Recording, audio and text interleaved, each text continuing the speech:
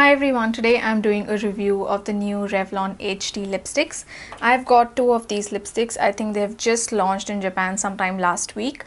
They come in a silver and transparent packaging like this. Let me just show you. So this is a close-up of the packaging, and as you can see the bullet kind of juts out a little bit. These lipsticks have a flat slanted tip. I'm not very thrilled with the packaging. I personally like the packaging of the color burst range more.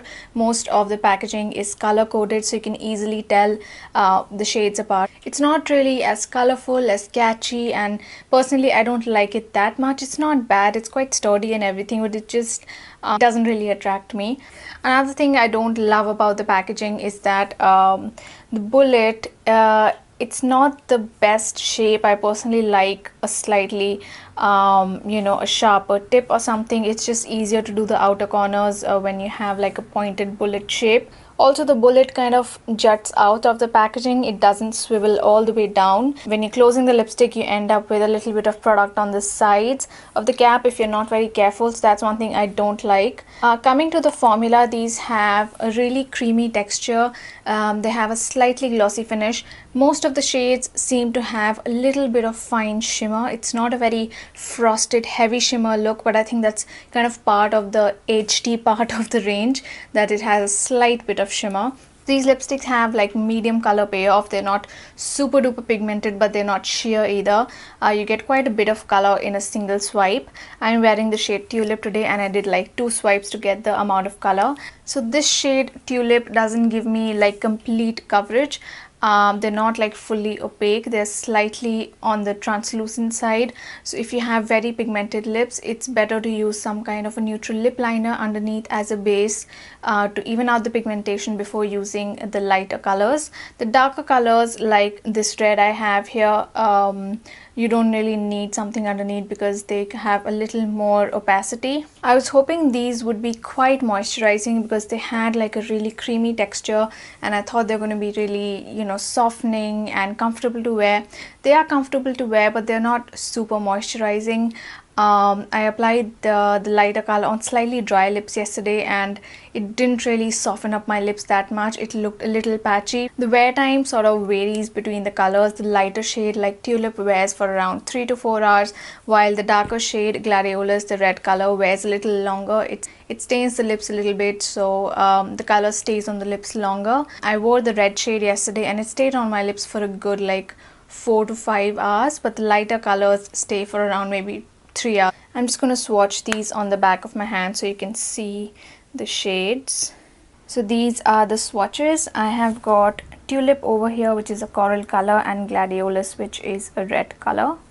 I'm just going to remove this one and put on the red color and show you how that looks on me. So this is what the red one looks like on me. This is the shade Gladiolus. These have a really delicious smell. They smell like caramel, vanilla, cream, very desserty, very delicious, and they also have like a mild sweet taste, so that's nice because it's really very uncomfortable when a lipstick has like sort of a plasticky, very chemical kind of taste. It's not like I actively taste my lipsticks, but sometimes you just end up tasting your lipstick without really meaning to, and it's just nice if it doesn't taste unpleasant. I think this red one is definitely much better in terms of formula than the coral one. It feels much smoother, it feels more hydrating, and it definitely looks much nicer. Like even if you have a bit of dryness, it doesn't emphasize the dryness. It doesn't sort of make your lips look flaky and patchy. That is my review of the Revlon HD lipsticks. I'm not completely in love with these. I do like a lot of the Revlon lip products, but these kind of left me slightly underwhelmed. The packaging is kind of okay. I kind of prefer the more colorful packaging of the color burst range. The texture is really nice. They're really creamy, really smooth. There's no dryness or anything. They have a slightly creamy finish, so the lips have a nice healthy looking finish. Moisturization wise, these are about average. They're not super moisturizing, they're not drying either. I would have liked these to be a little more moisturizing because the formula is really creamy shiny, and when you first apply this, when you first swatch these, you're kind of expecting something that really softens and hydrates the lips. The lighter shade wears for around 3 hours, and the darker color is like 4 to 5 hours. So overall, I like these, but I don't love these. I don't really get the HD part of it. So that is my review of the Revlon HD lipsticks. I hope you found this useful, and if you have tried these, let me know what you think of these, which shades you picked up in the comments below. Thank you so much for watching this video. Please don't forget to subscribe to my channel, and if you liked this video, please give it a thumbs up, and I'll see you all soon in my next video. Bye.